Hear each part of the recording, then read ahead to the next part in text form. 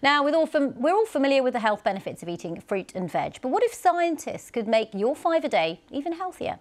That's the plan at one research centre in Norwich here in England, where tomatoes are being genetically altered to include more vitamin D. Nikki Fox has the story. On the outside and on the inside, these tomatoes look and taste like any other.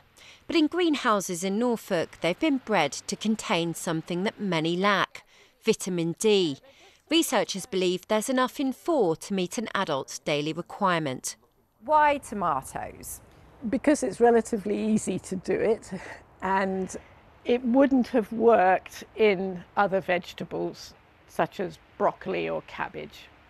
And lots of people eat tomatoes, even tomato pastes and pizzas and ketchup. Gene editing switches individual genes on and off by snipping out a section of DNA. Doing this in the tomato means a substance can build up because the gene that stops it is turned off. It's that substance, or provitamin, that when exposed to light turns into vitamin D. For the first time, 76 people are testing genetically edited food in clinical trials.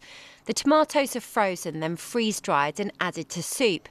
So what's the problem they're trying to solve? In summertime, just through exposure to sunlight, we can make enough of our own vitamin D. But in wintertime, when the sun is lower, we don't get the UV rays coming through, and you don't make enough of your own vitamin D, and you've got to get it from a food source. Traditionally, that food source would be oily fish, eggs, but of course a lot of those foods are not necessarily palatable to everybody. Participants wear a UV necklace to check it's the tomatoes, not the sun, giving them vitamin D. The results go straight to researchers. But it's not just tomatoes that could be changing. In 2 months, product developers will be able to apply to the Food Standards Agency to have their genetically edited food marketed. It's expected the first could go on sale next year. And it could mean anything from sweeter lettuces to strawberries that last longer. But some people do have concerns. There are no longer requirements to label these gene-edited, precision-bred GMOs.